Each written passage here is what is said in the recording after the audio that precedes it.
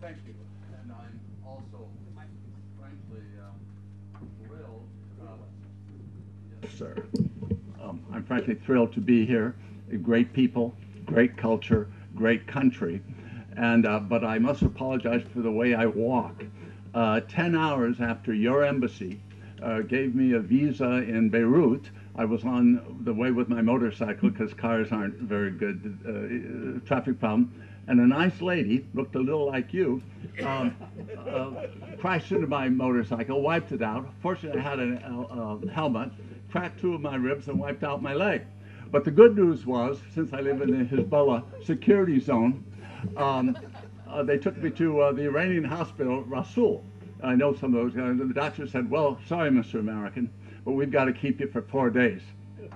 There's not a chance that that was going to happen, because I also didn't have the nerve to call Dr. Mina and say I wouldn't be here. But no, ma'am, it wasn't a Saudi a driver, a woman. But there are many Saudi Arabian women who drive in Lebanon, bless them, and they are very good drivers. Hopefully you will get it. But I thought of you when I, anyhow, time's short. I'd like to mention 6 factors, some immediate, some fundamental, and actors that I think will bear on the American policy with respect to West Asia in the coming months and years. But first, I just want to reply to this idea of the nuclear agreement. Someone said it's a game changer and things are going to be different. I don't think that's the case necessarily, because it faces 2 big challenges. That agreement, so far so good. It's also not true, as someone said, that it may be as many as 250 billion for our Iranian brothers. No, it won't be 150 billion either, which is what the Zionist lobby gave to Donald Trump in that, they're working together on this, that it's 150 billion, they're going to do all this stuff. No, what they're going to get maximum in the next 4 years is 55 billion. We know that now from the team that negotiated it. We know that now from John Kerry. It's going to take the Iranians 1 billion up front to get their oil back in shape, and then they've got 4 billion worth of infrastructure they've got to use. Yesterday they got 32 billion, so they've got 20 billion left. I mean, I'm sorry that the real is 36,000 of the black market in Tehran to the dollar. Hopefully they'll get a lot more. But what is pretty clear is they've certainly kept of the 7 Iranians and the 5 Americans. The day after that happened, in fact, they were on the airplane, then what? Americans sanctioned Iran again for the missiles. People were criticizing the White House, saying, oh, you're so weak, you're so weak. You said it was a technical problem. 3 days later, 3 weeks later, where are the sanctions? Well, they got the sanctions, and they're going to get more sanctions depending on their compliance, not just with the nuclear deal, but with their other activities in the region. But so far, it's excellent. It's not a game changer, but it's a move in the right direction, and you are safer, and we're all safer, and Iran is safer, because we now know they have the capacity to produce, and I don't take this from the Zionists, 10 to 12 nuclear weapons. Kerry spoke about this yesterday. 19,000 centrifuges are no longer operational in Iran. There's 131 more 24/7 IAEA inspectors there.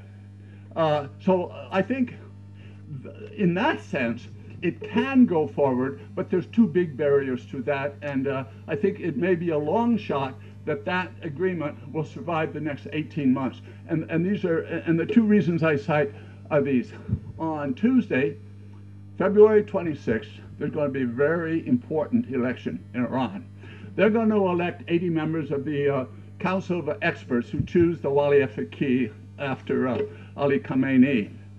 They're also going to elect their legislature, and they've got 2 nice, 2 moderate people who are going to have a big role in this. And one is this lady I met recently in Tehran, Masama Ektakar. You may know her. Again, she reminds me of you. I'm sorry, I'm not fixated on you, because she's the lady you remember from the grainy photos 37 years ago when there were 444 days of captivity for 61 Americans. She was that nice spokesperson. And so she's had a good career. A lot of those students in the embassy have become moderates. The grandson of Ayatollah Khomeini, who was rejected apparently by the assembly as a candidate, he'll still be a candidate. But my point is that lady also said, you know, I came to really like Americans during the weeks we took care of you. I said, ma'am, it wasn't weeks, it was 444 days. And the point is that there's a tide of moderation among the young, as everywhere, and among women. But what's the problem with keeping this agreement that is not a game changer? Is those elections. The hardliners are not comfortable, and there's going to be a competition. America, what's his name in the Senate Foreign Relations Committee said yesterday, we're looking for another Persian Spring. Remember 209? Yeah, when we abandoned the Green Revolution in Washington, we think there's going to be something out. Maybe the CIA is there doing that. I do not know that. But that's a danger because there's a conflict. There's 23 billion available. How much of that is going to go to the people? Is the Iranian Guards, who like in Egypt, the military dominates the economy, they do the same in Iran, are they going to take that money? What is Ali Khamenei, who's a hardliner at heart, but I think more moderate when he thinks things through, such as the nuclear agreement, that that may augur well, but we don't know if it'll survive that. Another election is Friday, November 8th, 10 months from now, the American presidential election. You know what's going on there very well. And one of the things that always amazes me of being in this region is how much better you are informed about us and our activities, our politics, than we are about yours. That's just a fact of life. But you know what the candidates are saying. Every Republican candidate has pledged, and they get their loudest applause lines at all these rallies when they say, we're going to torpedo that. We're going after the mullahs, and we're going to eliminate that thing. Now, will they be able to do it? Maybe yes, maybe no. Trump will likely be the Republican nominee. The winner will probably be Hillary Clinton, as of now. She'll be tougher, but she won't abandon it. The Republicans, it's frankly hard to say what they will do. So that is the second election that I would submit to you will be an important factor. 5 other factors I'll just comment on. One is the role of the U.S. Zionist lobby. You know what they've been doing and what they plan to do. And of course, always the military industrial complex, because as you know, 70% of all the weapons in West Asia come from America. The next 25% come from NATO and France. The biggest recipient among ISIS are American arms through Iraq and bribing the other sources, etc., etc. So it's a major business. The arms will continue. We're not going to stop giving arms to the Saudis and certain other people, but it's costly and it's beneficial to the arms industry. We've spent so far $6 billion, $11.2 million a day in the American air war, doing whatever they're doing. And the Russians are going to learn something about that too, I think. But the point is, and that's up $2 million a day just from June. So there's a lot of money.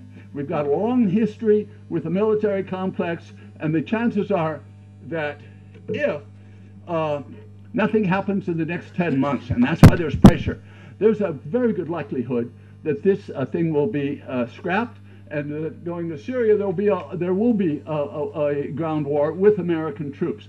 On the one hand, our public, we don't want that for a lot of reasons, but a recent poll, CNN, now 62% are willing to send American troops to Syria. That would be another disaster. But if the Republicans are in, that may happen.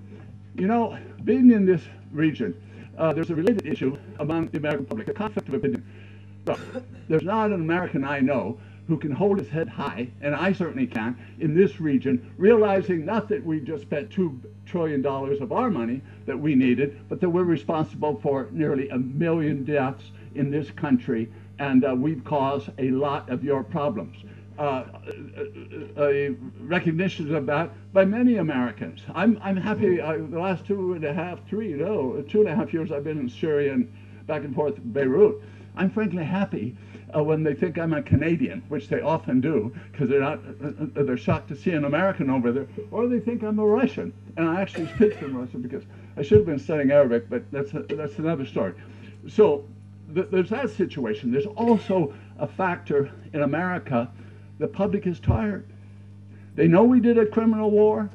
They know our schools have suffered, our hospitals have suffered, our roads have suffered, and we've squandered our money and your lives, and they're not happy about it. You know, American public, we're into quick Band-Aid approaches and reactions in the government. And the people do have an effect on the government. In that sense, it is the democracy. Of course, there's other major factors that you know. But despite those quick Band-Aids, we do learn over time. We learn over time, as we did with slavery, as we did with the civil rights movement, as we did, we thought, with Vietnam. But did we? Did we learn from Iraq? Did we overlearn from Iraq with respect to Syria? There's all that conflict, but I think that the fact of the matter is that Americans have had enough. This is your area. We can't help you. You have different views, different religions, different outlook. You deal with this problem. We'll stick, of course, we're going to have to keep our military bases. It's cheaper to buy a cup of oil these days than water in a fancy New York, water shop or a guppy sort of place. We're going to access to oil is not a problem now. It may be in the future, but everybody, it's a buyer's market, you will agree. Down from, what is it now, $29 yesterday? It was typically $100. So that's not the fact. I just think we're tired. We want to come home. We've got our problems. We tried. We were misguided. We made mistakes. We were happy with some hegemony. Now we might concede it. If our brothers from Persia will do a deal with Israel, and they may well, this resistance is not what is Trump advertised to be, and I know that as a fact because I'm in Beirut, and I know who is responsible for keeping the only refugees in the world on this planet from working for 64 years, to having the elementary fundamental right to work that each of you will have when you come to Beirut and put your foot on that tarmac. Who is it who has given the order not to give the Palestinians the right also of home ownership? You know where that comes from. And the reason for that, because the Palestinians want to live near Palestine and they'll go to the south of Lebanon. And that's Shia country. So this is another example. I'm not going to talk about the Sacred Bellum, the so-called religious war, because it's not that. It's politics. The politicians are using that. That's why I say there are many mothers and more wet nurses for Daesh. You know that we all played the card. There's nobody innocent on this.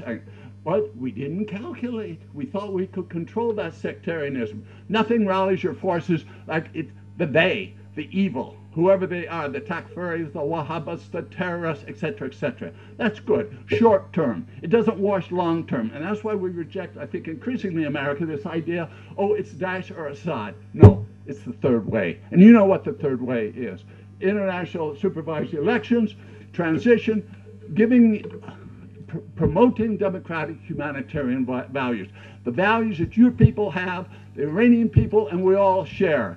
You've got half a century of dictatorship here. It's got to change. So in that sense, when they say, oh, the Americans are going to work now with the Iranians, Hezbollah, and the Syrian and the Assads, I'm all for that. But that's not the case. We're not, in these recent negotiations, people are saying, oh, we're going to accept Assad, we're going to accept the current system. That's not going to happen. But for now, we're looking forward to January 26th. Nothing's going to happen there because both sides are sure they're going to win. And they're not going to win. So we're not going to see anything in January, many, many months, until our Russian brothers get tired and they realize, and our Iranian brothers, hey, they're not going to win this. The Americans are out. They're not enthusiastic unless the new president sends us there. That could happen. But those are some points. See, The Zionist lobby I won't dwell on, you know it. You know that our capital Hill, where I live, is as occupied territory as Palestine is. You know that. If the Zionists don't buy our congressman, the arms manufacturers do. That's a fact of life. But also there's changes in America, the perception. We didn't like Netanyahu and all this manipulation of the nuclear file and the smearing of Obama as an anti-Semite, as a closet Muslim, as an Iran lover, etc., etc. John Kerry, before long, is probably going to go to Iran. I'm told from former colleagues that when I worked in the Congress, Obama would like to do that. I don't know if Ali Khamenei is up to it, but Rouhani, it depends again on a lot on this election. So I agree with a lot of what was said about ISIS yesterday.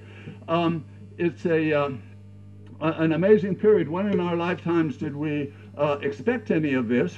But as we go forward, I think we're going to see a lessening of American involvement. I think that is going to happen. I mean, there's some ugly demagoguery going on, as you know, in the politicians and the writers over there, that we want immigrants, Arabs, to stay out. We're full in America. We've had enough.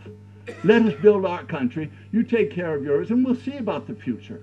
So I thank you for your time. Sorry if I went over. There was just a few comments that I wanted to share with you, and I asked not for agreement, but I thank you for the fair hearing you gave me on my views, and God willing, you know, things are going to get better around here.